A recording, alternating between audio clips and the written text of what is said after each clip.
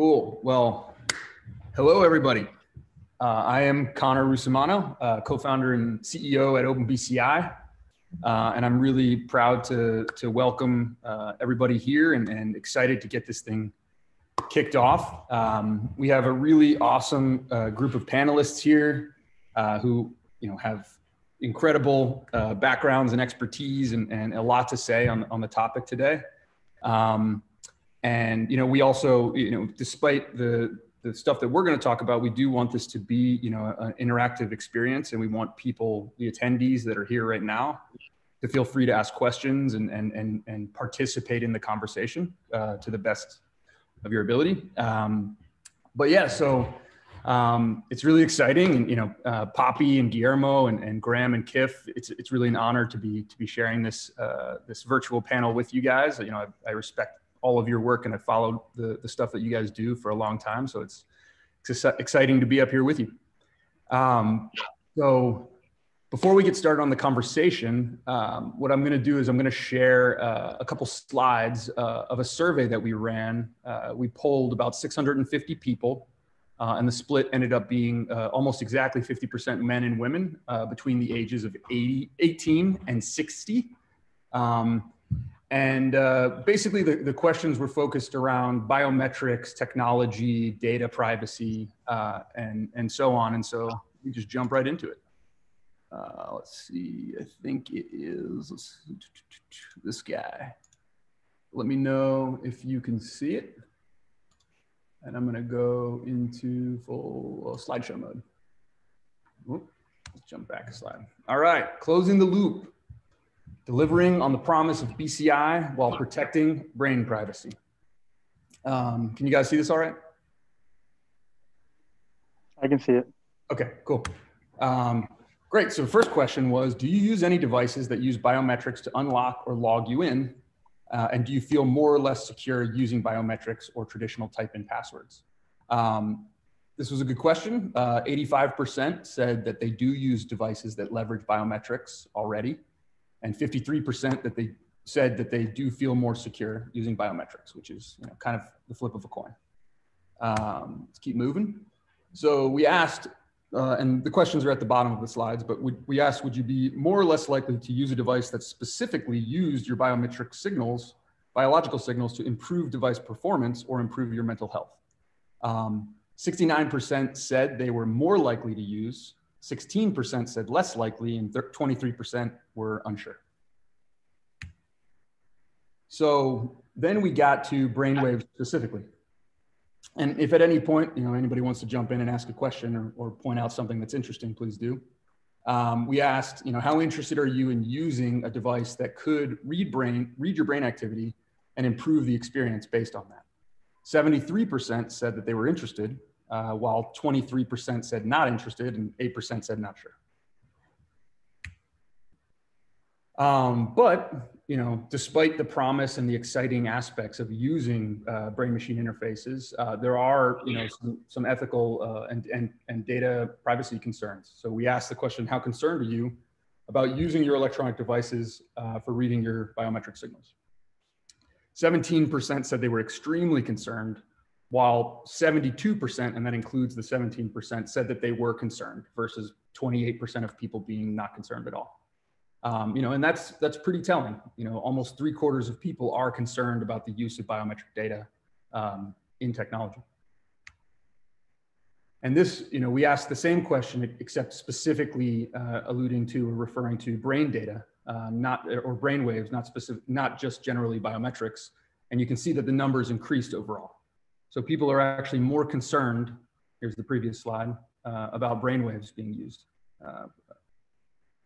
So then we got into kind of, we try to map this to companies and try and gauge people's concern relative to companies and institutions. And we asked the question, how concerned are you with the following companies having access to biometric data like pulse rates, fingerprints, facial recognition, et cetera? And as you can see here, Facebook is the winner. You may or may not be surprised by that, but you can see that as you go down this list from left to right, interestingly enough, people actually trust the government more than a lot of these, major consumer technology companies. And, I don't think it's surprising that people trust their doctor more than the government or, the consumer tech giants. But I do think it's interesting to point out that, the two least trusted companies here are companies whose revenue models are based on advertising.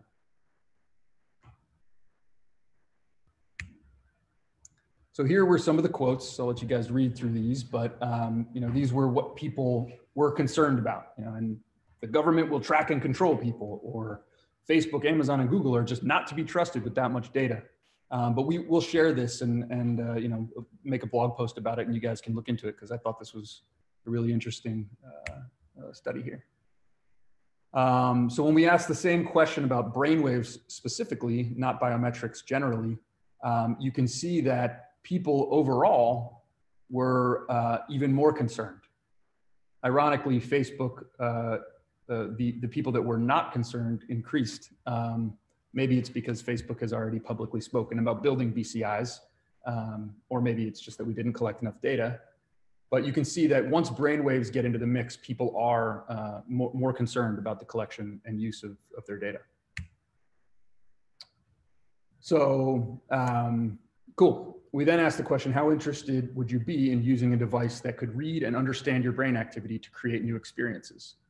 And 73%, almost 3/4 of people are interested in that.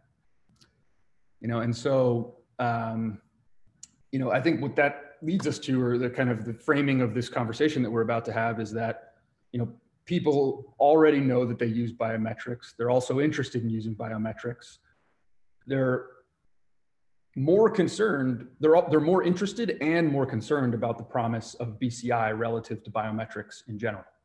So, I think, with great power, great responsibility, I think there's a lot of promise for the integration of multimodal BCI and biometrics into, kind of the next technological paradigm. But, with that comes additional concerns.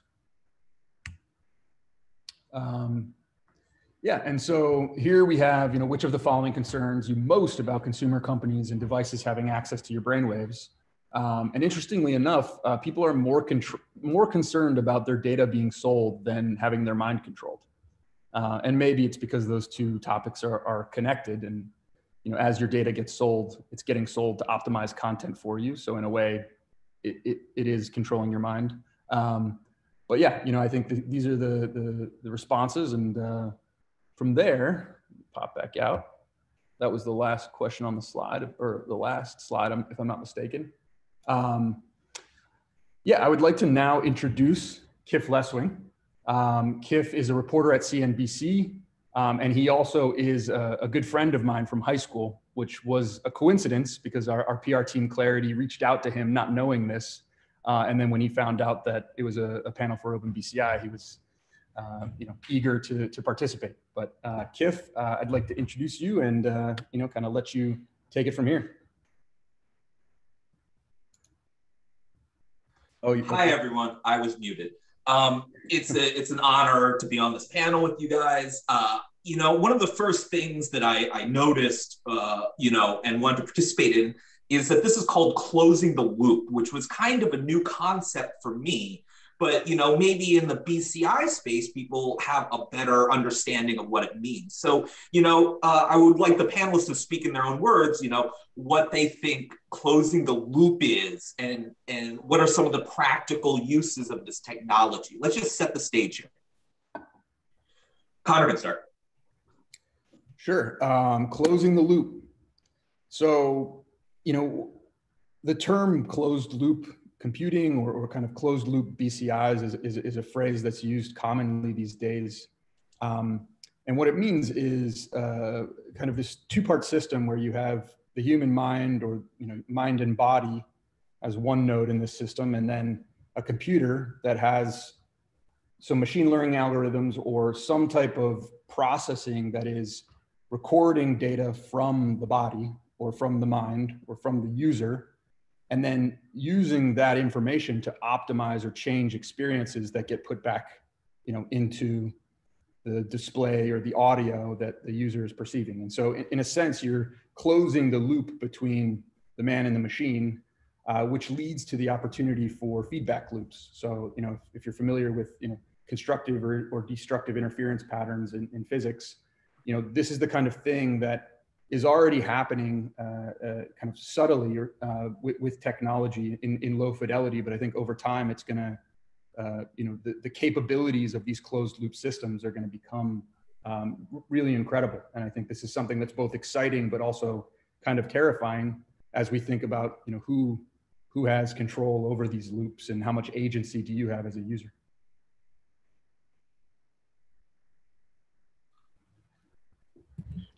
Undone. I was just going to say, I've been talking about it as empathetic, a broader class as empathetic technology, which is not just the neural responses, but also, the proxies for, intent and success of, how the body's interacting with the technology, in closing the loop, modifying the technology based on the amalgamation of those different signal proxies, which Conor's just described.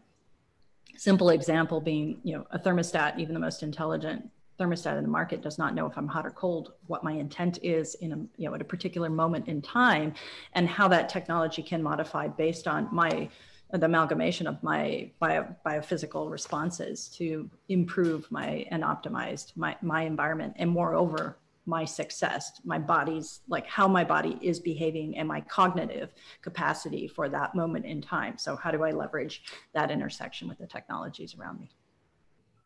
Cool. Is Guillermo up next, or is it me? Yeah, either one. I know you guys have lots of thoughts on this. This is the big question, right? Yeah, I mean, I think one of the most interesting things about, and this is sort of, I think Poppy and Conor and Guillermo and I have all come to this conclusion after a number of years working in the space, is that for a lot of the neurotechnology that's come along, and a lot of the neuroimaging stuff, and especially a lot of the research, the things that have come out of universities, they're very much open questions like, are we finding this effect? Can we build a classifier on this? And that's where the question ends. So in order to make neurotechnology really useful and more widely adopted, I think it really requires that you take these outputs and you connect them back to, in some useful way, to an actionable, either software action or mechanical action or feedback to the user. So we know a lot now about, what these brain imaging technologies and what brainwave and optical and acoustic technologies can really show us about the brain. But making that information useful to end users, whether it's to perform an intentional voluntary action or to make their lives easier by improving their interaction with technology, or even just for the purpose of research, which is, I think, what a lot of the market that OpenBCI has developed. Certainly, they're the leaders in the space in building useful low-cost research tools that can then be used for user experience research, for human-computer interaction research, for VR research, and make these products and games and interactions and software better just by closing the loop in user research. So, like within a laboratory, within a software development environment. That would be my take on it. Okay. Guillermo, do you have thoughts? Yeah, since all my panelists took all the seminal answers for this type of question, I'm going to take it from another perspective, and in which is this idea of data and privacy, and where is data being moved from one end to another end, right? So there's this closed loop also on the data that you're generating, the data being transmitted to some sort of pipeline, a third-party service, and then what the user is seeing. In many times, in the majority of cases, with a lot of the devices that we have, we don't know where this data ends, who is actually processing and how they're processing these algorithms, the data. You just get some sort of notification, but as a user, you are not part of the dialogue, awareness, and add any other adjectives to being aware of what this type of data is being moved. So I think a lot of the work and the things that we're looking is into how do we bring that conversation and that ownership into the data as well, and to the algorithms, transparency on the algorithms that we're using, how we replicate our studies, And so then we can be more aware into how we're responding to a lot of the things that the other panelists were talking about, how we respond to something that is being elicited by one of our emotions or by a arousal or whatnot. Yes, but why am I responding to this? What is triggering those things? In many cases, there's not enough transparency on that. So we can talk about closing the loop from that sense as well. Cool. Awesome. Great job setting the table. I think this is really interesting. I just got a Slack message, and even though I'm here with you guys now, if you could have seen me, there would have been some biometrics that shot off at that exact moment. I wanted to ask about, now that there's closing loop, let's talk about applications. I've talked to people in the BCI space that say, these kind of applications can help our physical and mental health, by nudging people in certain ways. Do you think that's realistic? Do you think that's a realistic goal for this technology? And is that near term or long term? And how specifically, what would a nudge like that be like? That's for everyone. Yeah, okay. Sorry, I got to ask. We don't have to go in order. We can kind of, if anyone wants to jump in, feel free. You can start with simple applications that I think no one would have. Don't cross into. I like to start with innocuous applications where you start thinking about it, and it's like, how is that going to benefit someone or destigmatize a community or usage of a technology like a hearing aid? I'm in a noisy environment, my cognitive load has changed. You've got a microphone on a device, the context of the environment, therefore, because you're picking up on, changes in intensity of voices, the presence of voices, and again, it's all the pairing of the types of sensors that OpenBCI enables with machine learning and AI and what we can do to understand the context of the environment with those other sensors. So you suddenly have a closed loop interaction where you can increase, the level of dialogue in a noisy environment for an individual. You've now destigmatized use of a technology that's highly beneficial to someone engagement. It allows the user interface to be continuous, and Guillermo, you may have a way of how you like to describe an interface like that, but the ramifications are enormous, because suddenly you have encouraged the hearing loss is a place where if I don't use a device, you get a lot of cell death more rapidly. It's like one of the your sensory system responds to not having that innervation. So it's a place where you want people engaging with a peripheral, with a device sooner than later. That's going to help them down the road, and we know that leads to a lot of positive mental health and cognitive benefits. So, how do you destigmatize these things? These types of close-loop interactions are integral. I think one thing I would add to that is that so before I was doing what I'm doing now, I used to work for Muse, which is one of the, I think, more successful wearable and low-cost neurotech companies in the space. And most of Muse's adoption was by people who were actively seeking, in a sense, a nudge. So this was, if you look at the long history of Muse, it started out as almost an active BCI company, and it gradually evolved until it found a market niche that was very effective. It was very effective at inhabiting, in which the founders of the company accidentally taught themselves meditation, trying to learn to control the BCI. And they realized, in fact, this is the product we've built. It's a meditation teaching tool. Now, the science has recently caught up with this in the sense that there are now a couple of papers that have come out and said that mindfulness practitioners are much more effective at controlling BCIs. And that if you train them for mindfulness, you'll be better at controlling an active BCI. But even just closing that loop, turning it back on the user and giving them that insight as to mind wandering, which is a very simple thing that EEG can do relatively well, created a very useful tool in the sense of enhancing user wellness. Now, the challenge, of course, is that as with all sort of quantified self technologies, adoption is principally by the worried well, and principally by sort of high income earners who don't have as much to worry about. So I think one of the biggest challenges for the space is finding ways that we can create useful applications for the people who really need the benefit the most, and disseminating that. Graeme, can you tell us a little bit about what you're working on now? Because yesterday was a big announcement, right? Yeah, absolutely. I'm happy to. So recently we announced a new product. I'm a co-founder and chief scientist with a company called System 2 Neurotechnology.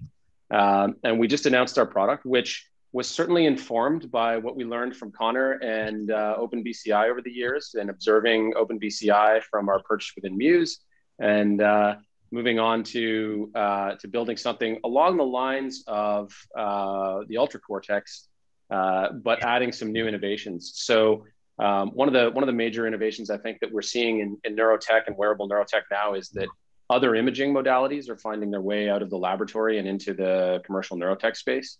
And the one that we saw the opportunity to create was something called near-infrared spectroscopy. So we shine infrared lasers into the scalp, and that measures blood oxygenation. So oxyhemoglobin and deoxyhemoglobin, we can derive those measures. That gives us essentially what the bold signal is in fMRI. So we can see neurovascular coupling. When the neurons are activated, they cause the capillaries and arterioles to dilate, and that brings more blood, and then oxygen is pulled off the blood cells. So you can see that metabolic process, which is a little bit different from EEG and electrical brain imaging. It gives you a sort of a higher signal to noise, but slower and more localized imaging of brain activity. So it's particularly useful for cognitive things, prefrontal. So we've built a system, see if I can get it to come up. In any case, those of you who are curious can go have a look at System 2 Neurotech. It looks like this. And we have optical imaging systems built into the forehead, and then these electrical EEG system over the entire head. So we built this really for closed loop BCI applications, which we think is for now is a niche, in much the same way as Galia is dedicated toward VR and neurogaming and closed loop BCI applications. So we're building towards bringing FNIRs into this space. And we've had very productive discussions with Conor and his team on how to go forward in the space, and where there are opportunities to collaborate. So we're excited that not just FNIRs, but other kinds of modalities are finding their way into the closed loop and passive BCI space. I have a question, Graeme. Are you able to talk about any of the applications, cognitive applications of your partners going forward, in the near term that you're excited about? I'd be more than happy to, but I think if we cover Galia, ours is like sort of an addendum on that. So yeah, it's like we can do stuff. We can do stuff that Galia can do, not to the same extent and not in the same way. And then we do a couple of things slightly differently. So it's really we're complementary technologies to what OpenBCI is building. Are these new modalities that come out of the lab? What are they measuring? Are they measuring attention? Are they measuring stress? Are they measuring focus? I think in a lot of cases we don't know yet, and that's kind of what's exciting. I think that there's promise, and there is, we do know that EEG can be used, with a certain level of efficacy to determine, certain high-level mental states.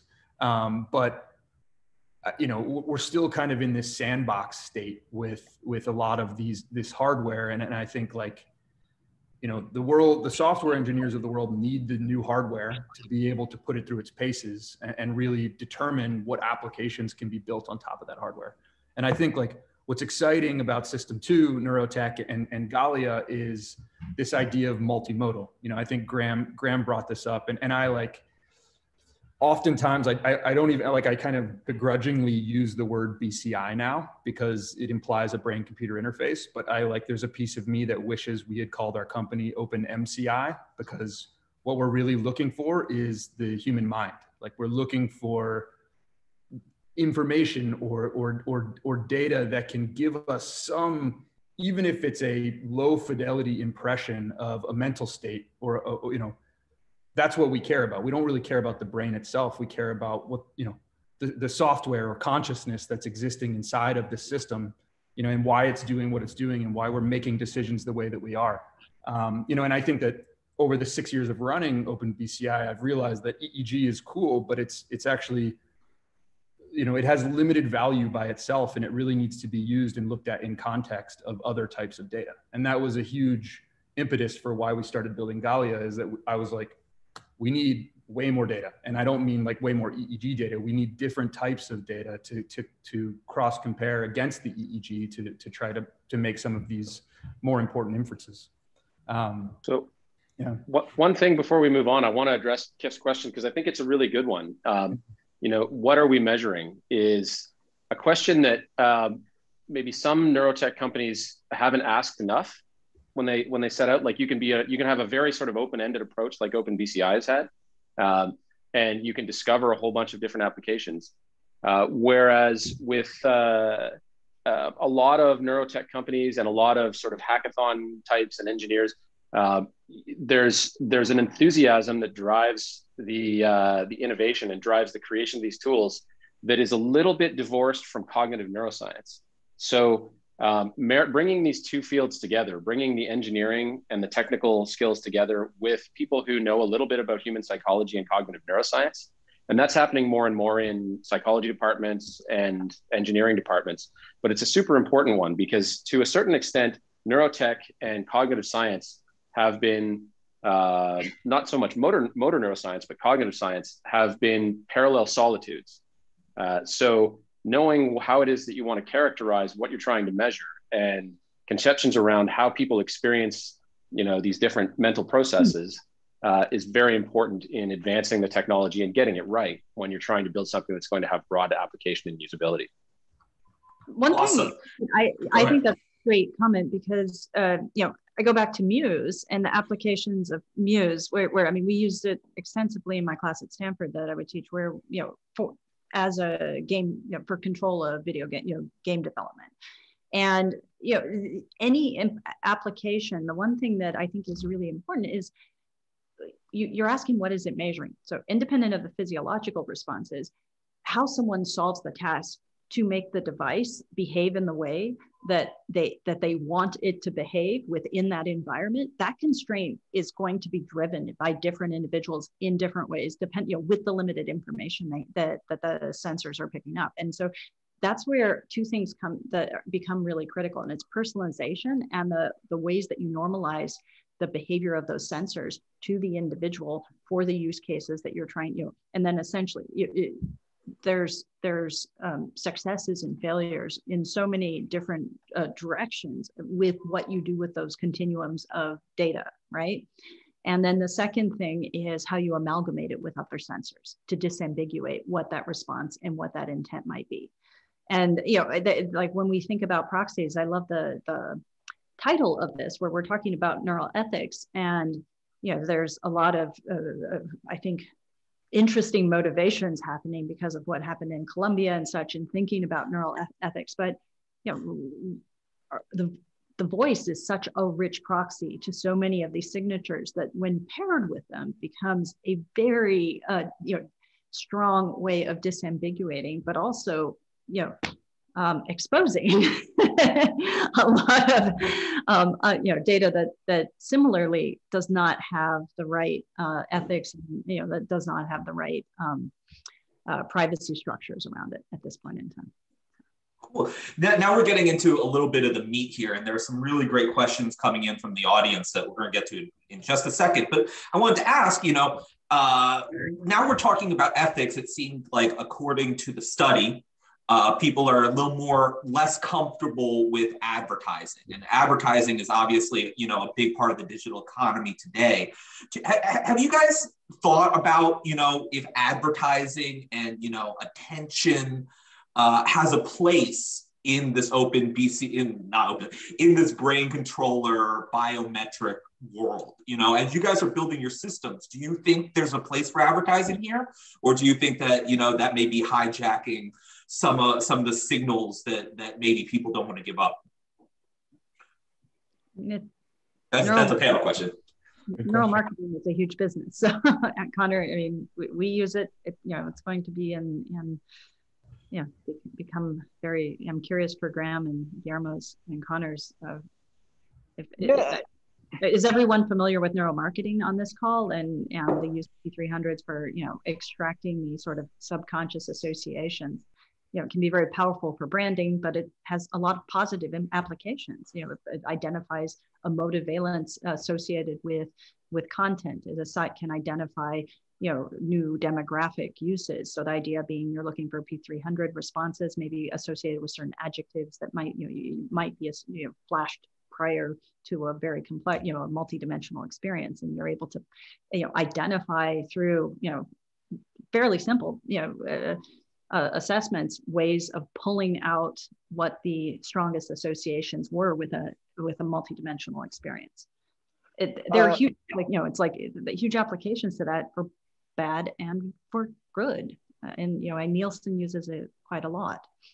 So I have an interesting anecdote on this front where I got really angry at just tailored ads in general, and so I went into Twitter and I went in and modified all my settings so that they couldn't track any of my information, which is kind of cool that Twitter gives you some ability to go in and deactivate things. And I went in and I deactivated everything I could. And then I just started getting random ads.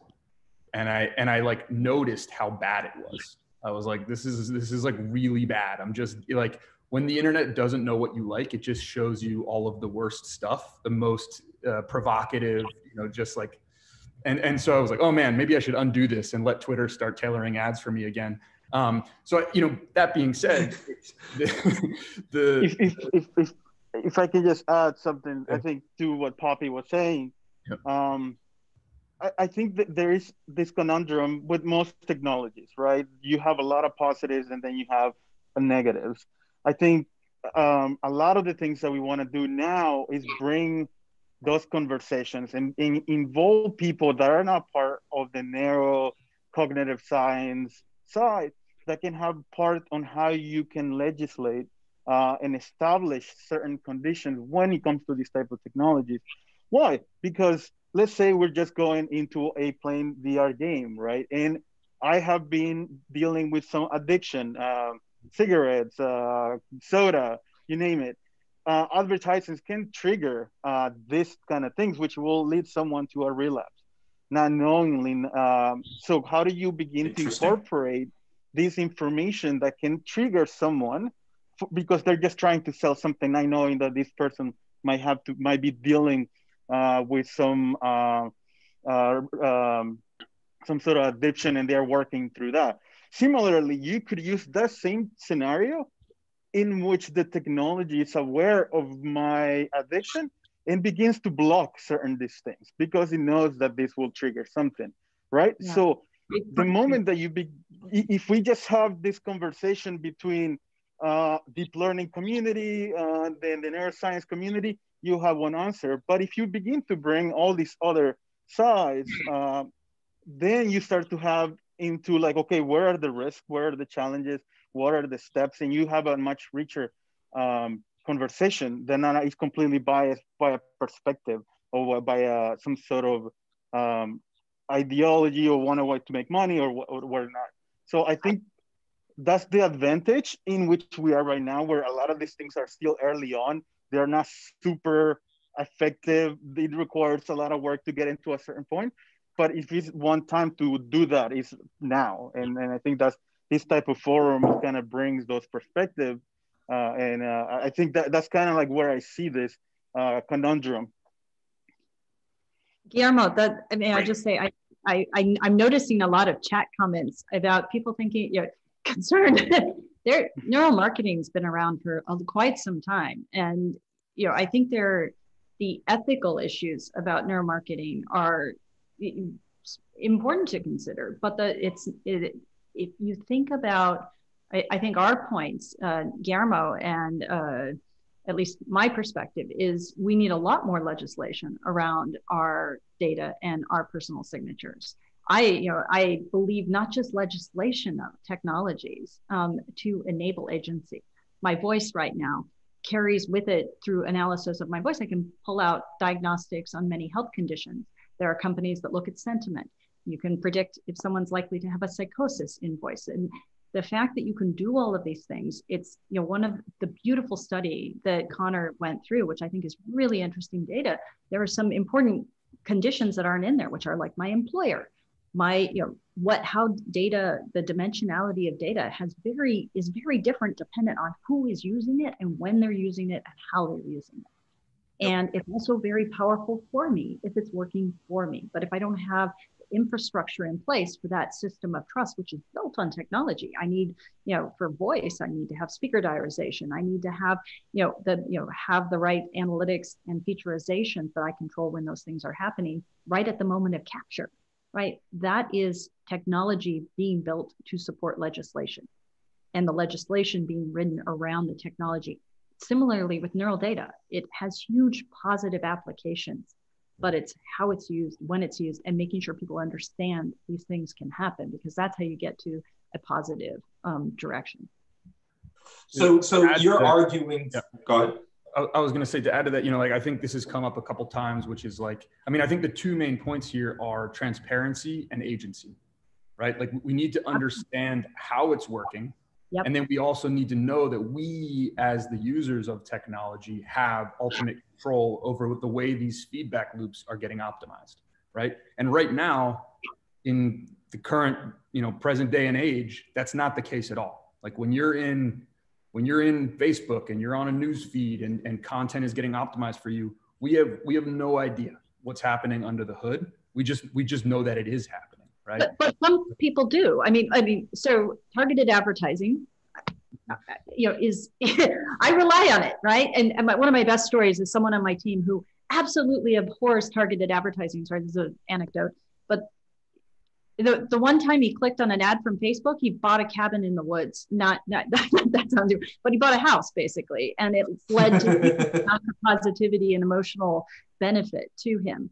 And, would he have ever found it, connected to it? It led to, emotional relationships, things that are very positive. And, the point is, it's people who understand machine learning, you understand where data is coming in, how it's being used, how it's shaping that. You also understand somebody else has a different worldview. You have that transparency.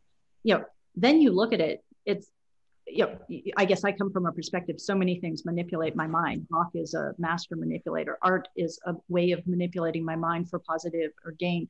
And when you think about data as being what shapes us, and you look at algorithms and you understand where that's coming from, it's about the transparency. And Conor said it exactly right. Transparency and agency to know how I turn it off, when I turn it off, and also then empathy or a representation of someone else's perspective and how different that can be. And knowing that, I think, really anchors a lot of improved conversations and dialogues. Yeah. Cool. Oh, sorry. Go on, Kif. I've got a follow-up question. Trace, in one of the attendees, is asking, to you guys, and this is a question for all the panelists, what are some tactics that you guys are formulating to alleviate some of these concerns that are also in the chat of, consumer and user concerns from brain-informed in advertising? And Trace also asks, are you proposing an alternative method of monetization here? I can just talk from a very narrow perspective of my work. This is a very broad question, right? There are many sides to that you can break down and talk about each one of them. But for my type of applications, I'm looking into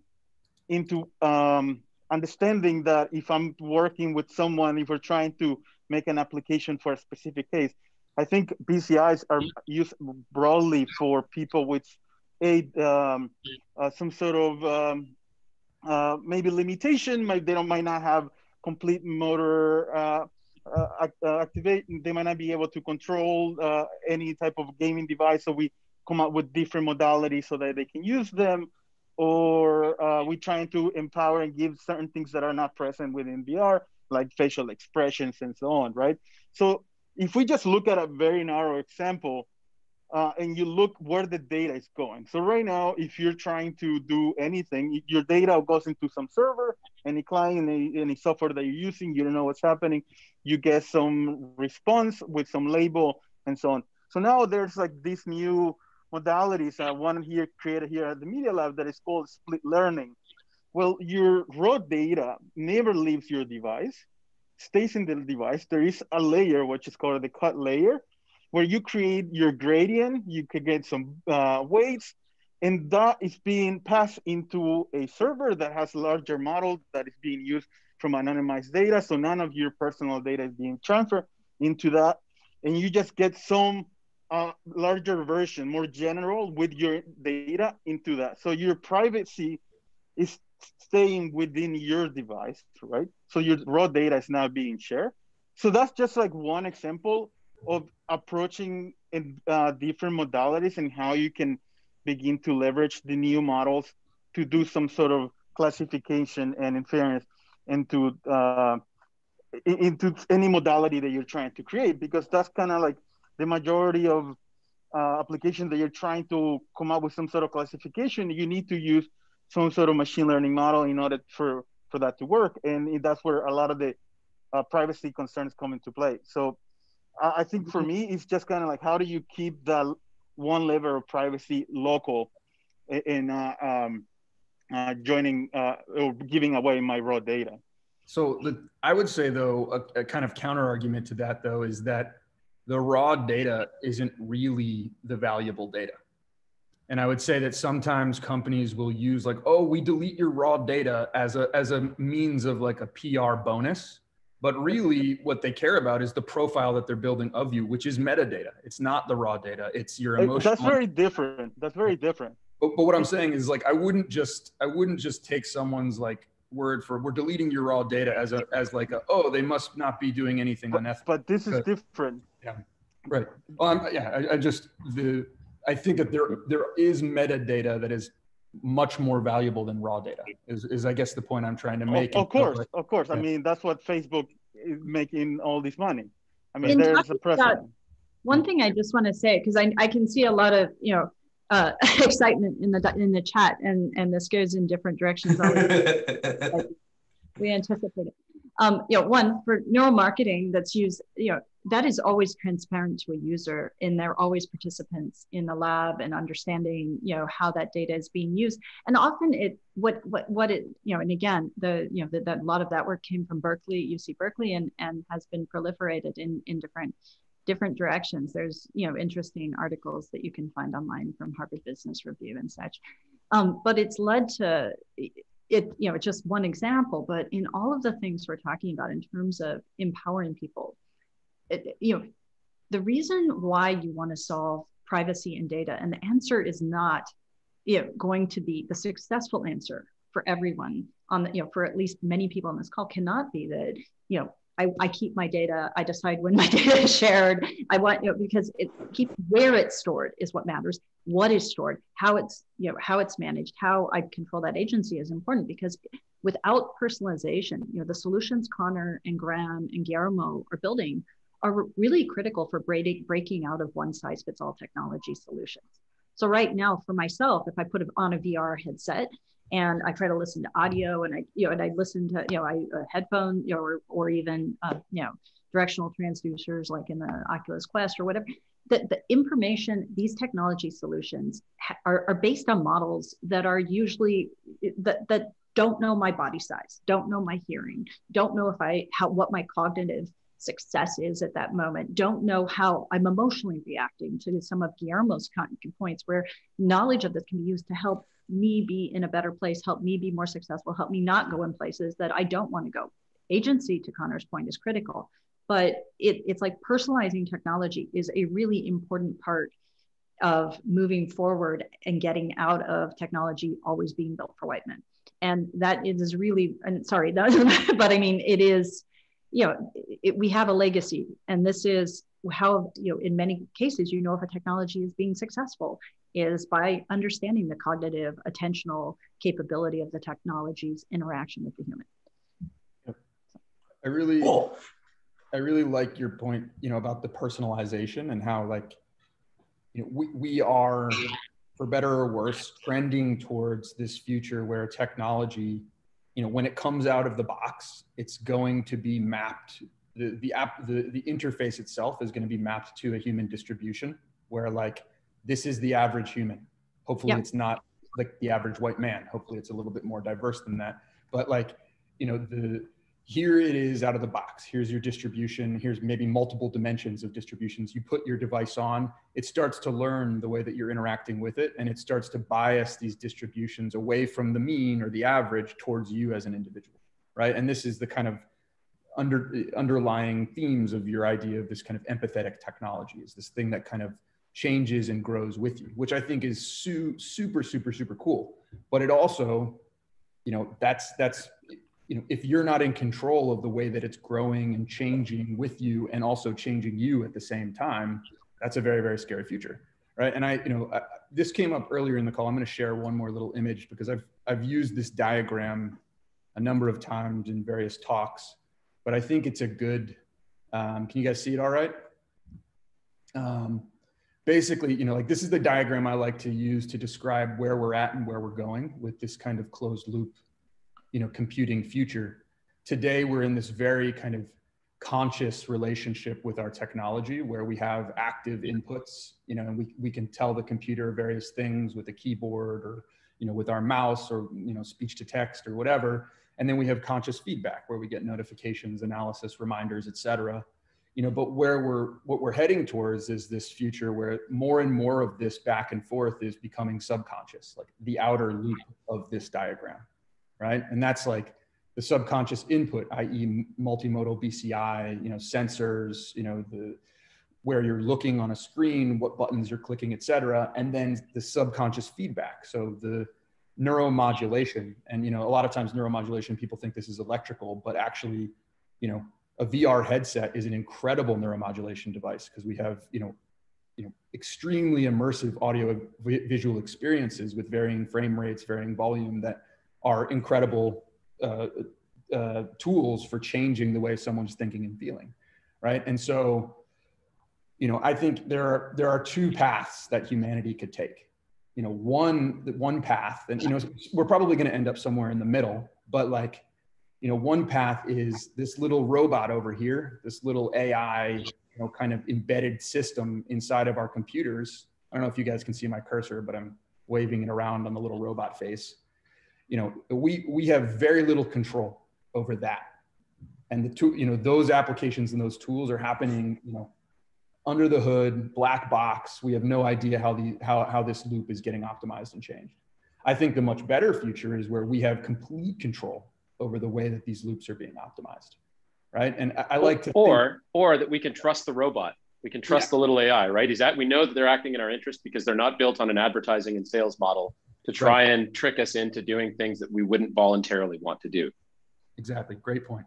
Right, you know, I use the you know, Jiminy Cricket. You know, I kind of like, I think that, you know, this little robot, this little embedded AI, this construct that we're working towards should be this little, you know, our little conscience, our little embedded computer, Jiminy Cricket, that is working for us and trying to improve our lives and trying to improve our mental health and make sure that we're not getting addicted to technology and that we are, you know, becoming better versions of ourselves, not worse versions of ourselves. You know, I'll stop sharing there because I think the diagram, you know, we got the point across. But yeah, you know, yeah, for sure. I would love if you know, if my computer could understand my mental state and when it delivers me notifications. I keep going back to notifications because that's something someone else controls that really affects how I feel. So I want to move back into, you know, you mentioned VR and the possibilities here. Marco is asking, you know, using EEG, what kinds of interactions do you think you guys can generate now? And are there examples or studies of you know, these interactions? He asked, you know, could you manipulate a 3D cube in Unity? You know, are these realistic things we can do right now with these kind of sensors? I'll be honest, and this may come as a surprise to some people listening. I think that EEG is bad by itself. And especially for controlling things. Like if you're trying to move objects in space and manipulate things actively, EEG is not a good tool for that. You know, there's a very small subset of humanity that would benefit from that utility. and it's people who are quadriplegic or have motor degenerative disabilities who are locked in, and I'd say like in 999 out of 1,000 cases, or maybe even higher percentage than that, EMG and other types of interfaces are going to be more reliable for interaction. And that's going to be the case into the infinite, right? And I think that like where EEG is interesting is for passive BCI. And Graeme brought this up earlier. He used the word passive, or he used the word active to describe the type of system that Muse was building. Just to give context, like when we say active BCI, we mean like real time controlling things, moving objects in space, whereas passive BCI is this idea of monitoring the brain or monitoring the mind, in the context of experience, and trying to have that inform future experience or try and give some guidance to the user about how they can change what they're doing. And I think that EEG is much more interesting for passive BCI. I also think that, yeah. Let me just make a different perspective argument in which, you can think of VR as a gaming application where you need to interact with something in a certain way, right? You needed to make something pop or push something. And I think a lot of this idea, can EEG help you do a lot of things? There's a lot of questions. There's like things like the P300 or any other type of spellers that can kind of do similar condition where you can interact. But at least for my type of work and the things that I'm interested in, is more like, okay, we know that virtual reality can put the subject or a person in a specific space in which reality becomes part of the experience. It's not like I'm seeing a screen, right? So no matter what you show me in the screen, I know I'm in the office. I'm not in the desert or in a dark room. I don't have that experience. VR can get you 80% there. So then if we begin to record brain signals and we start to look some of these relationships, the synchrony between alpha powers or any of the power bands, then you can start to analyze and explore different areas of cognitive processes that normal means they don't allow you to do that because you cannot get into that mindset. So that's kind of like the side that where at least my work comes in, where how do you bring this from the HCI community, the human computer interaction, or the neurocognitive side of things that can kind of begin to influence and be more enriched and look a lot of the things that have been explored for many years in a much more controlled way. So we're talking about earlier, what can you do in the closed loop? Just imagine you have a phobia and you've been working with some with a doctor to kind of like build some sort of resilience into your phobia. But now you have a model, you have a system that understands your response to this phobia, and automatically, based on your own response and your progress, the model is adapting and knows how much they can push so you can develop more resilience, or push back because it's overwhelming you. So these are some of the things that within the VR, the Unity and Unreal world becomes very powerful in tools like Gaia. So yeah, so moving a little bit more from just gaming into other conditions. Cool. So does anyone have any more I'm thoughts not, on the control? Yeah, go. Yeah, I'm not nearly as pessimistic as Conor, I think, on EEG. But I do think that there are some real challenges. So I'll get to this demo in a second. But there are some real challenges to finding ways to make BCI useful. So one way to think about active versus passive BCIs is, Conor, I think, talked about voluntary control versus having something that changes passively. Another way to think of it is fast and slow, which is actually how we got the name System 2 for our company. Was Daniel Kahneman's concepts of fast and slow cognition, System 1 and System 2. So since we were working on this slow BCI, we thought, hey, this works, System 2. So the challenge with active BCI, especially with EEG, is you're always going to be competing not with another BCI, but with users' hands. So you can do a lot with your hands. You can do a lot with a joystick. You can do a lot with a mouse. The comparator, except in cases of locked-in syndrome or paralysis, the comparator for a BCI is the user's ability to move things, using another electronic device. And it's very, very difficult for EEG to get enough degrees of freedom to control something in a useful way. Alex Barachant, who's one of the Control Labs senior scientists, put it best. He said, you know, you build an EEG BCI and somebody uses it for 10 minutes and thinks it's really cool, and then they ask for their keyboard and mouse back. So it's not to say it's useless. There are a lot of things, there are a lot of covert processing, there are a lot of insights you can derive from this to adapt an interface, especially things that users aren't themselves aware of, like what they're noticing and what they're not noticing, and how their attention is fluctuating, and you know, different cognitive states and EEG microstates. And there's lots of great work going on in the field. So I think that EEG has a long lifetime ahead of it in BCI, in wearable BCI, just not in voluntary active BCI control. I think that one is going in the direction of eye tracking and EMG. One example of the kind of thing we're sort of building toward is taking the information, for example, in VR. So you can see, this is on our website. This is my co-founder, Sam, who's playing a racing game, and he's driving along, and you can see one of the neat things about FNIRS, this imaging modality that we've brought into our wearable, is that in real time, you can see that the signals are very big and the signal to noise ratio is higher than EEG, even though it's slower. So when you put it over the prefrontal cortex, you can really see what someone's mental workload is, or their cognitive load is. Now this has lots of applications in gaming and in user experience research, but it also, for example, has applications in education. Or even in prosthetic fitting. So for example, if you're fitting a hearing aid and you want to know how much mental effort someone is having to exert in order to process sound and how long it's taking them. So you can use reaction time as one proxy for that. You can use, you know, how much of their mental resources is in the prefrontal cortex is being used to process sound when it's a degraded sensory experience. The same for vision. Or if you are working through educational problems, math problems, or things like that, educational VR, this is a very powerful tool for figuring out helping to figure out where someone is struggling, and to focus on those parts of the educational process and the learning process so that you can optimize them. Graeme, quick question. Yeah. That's a great summary. I'm curious because, you know, when you brought up sound and you brought up cognitive load, which was what I was starting with the hearing aid and use of EEG as but so in the same way, our hands you're competing against, which is a great image for what, you know, we have to work against in terms of deciding a BCI has actually made an improvement in someone's life and quality of life.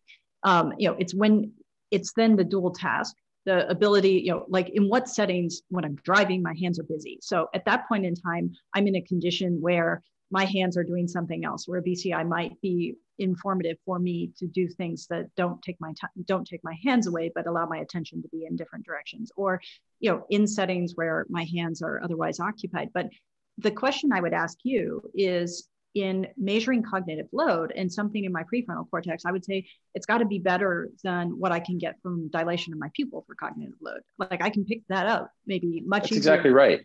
For cost. And yeah, you know, as a metric for BCI or. So I think this comes back to you know, the advantages of Galia and to a certain extent our system as well, but also in combination with eye tracking. This is really where multimodal BCI and multimodal interfaces really sort of shine. So, you know, you can do a lot with pupillometry. You can do a whole lot with eye tracking. You can do something with EEG. You can do something with FNIRS. But ultimately, interfaces in the future are probably going to merge together and bring, you know, for example, it's very difficult to imagine that and we can get a little bit to, this leads into what Guillermo is working on. It's very difficult to imagine an AR or VR future where people's avatars can't smile and exert facial expressions. So It's very important to have that kind of EMG around the eyes and eye tracking so that people know, you know, a big part of our brain is evolved to detect and follow the gaze of other people. And unless we have that in VR, people aren't going to stick around and it's not going to get adopted. So these are all problems that have to be solved as part of designing and merging together and building better interfaces. So of course, you know, I'm sure some of you guys saw this, but we did our announcement yesterday, and then 2 hours later, Facebook announced their multimodal interface for AR, and they're working on bringing these technologies together too. So we're not alone in doing this, not just OpenBCI, not just System 2, but there are a bunch of other groups working on integrating these different modalities. Absolutely, guys, panelists. This was getting really good. I want to keep it going, but we have to close it out here. I really hope that we can pick up this debate in person sometime in the coming months for sure. Conor, do you have anything that you want to toss us off with? I do, and for everyone that stuck around, I want to do something kind of cool. This is the first public reveal of a Gallia prototype that we've done yet. I have sitting right next to me one of the very first Gallia alpha units. So as you can see here, this is still very much a prototype, but we have a high density facial interface and some really swanky custom active electrodes in the strapparatus, as we call it there. But that's the first time that we've ever shown that publicly. A lot more on that to come. We have some big announcements coming in the next month related to the beta program. But yeah, I want to wrap it up just by saying thank you to my fellow panelists and Kif for kind of leading the conversation. And thank you to all the attendees for coming and participating today, taking an hour out of your time and joining us. This has been an awesome conversation. I wish we could keep going. Maybe we have to do a follow-up, some point in the near future. But yeah, thank you everyone. And I hope you have a wonderful rest of your Wednesdays. Take care, everyone. Thanks. Thank you, Thanks everyone. for having us. Bye, guys. Yeah.